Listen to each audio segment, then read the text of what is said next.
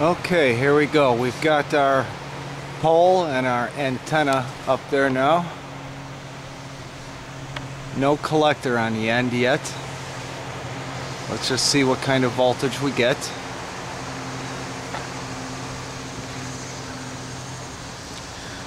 I will be hooking that, right now it's just clipped on the table. I will be hooking it onto the circuit right here. Right there. This is our circuit.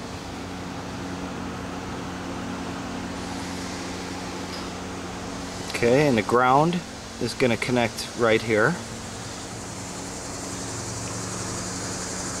It's that other red wire. And I have that ground rod about, probably about 10 inches deep if I'm lucky. And that is just a steel, mild steel, 1018. It's not copper or zinc or anything, it's just a regular steel. I already cleaned it up and got the rust off of it. So that's not the best ground to use, but we're just having a simple setup here, and we got our meter and everything ready here. So let me set the camera down, I'll stop this and I'll hook up the circuit and let's see what we get. Okay, we got our ground and our antenna hooked up. Our poor little circuit is being stretched over here. It's suspended in midair. And I got my meter probes here. And our meter here. DC volts. Okay, ready. Let's see. 2¼ volts.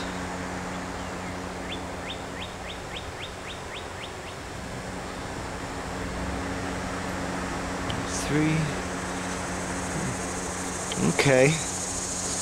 Alright, no problem now. Now let's add our collector, and we could still add our coil, and I got some other ideas to raise the voltage yet. And okay, so yep, there it is again. There it is.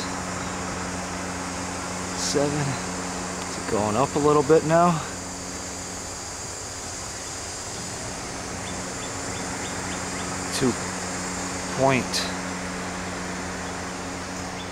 We could say 2.3, there we go. That's fluctuating up and down now. Say 2.3 volts. Okay, now let's finally try adding our collector on top and see what happens. 2.3 volts. Oh, and let's mention here that our antenna is almost exactly 30 feet long, and that's including that alligator clip.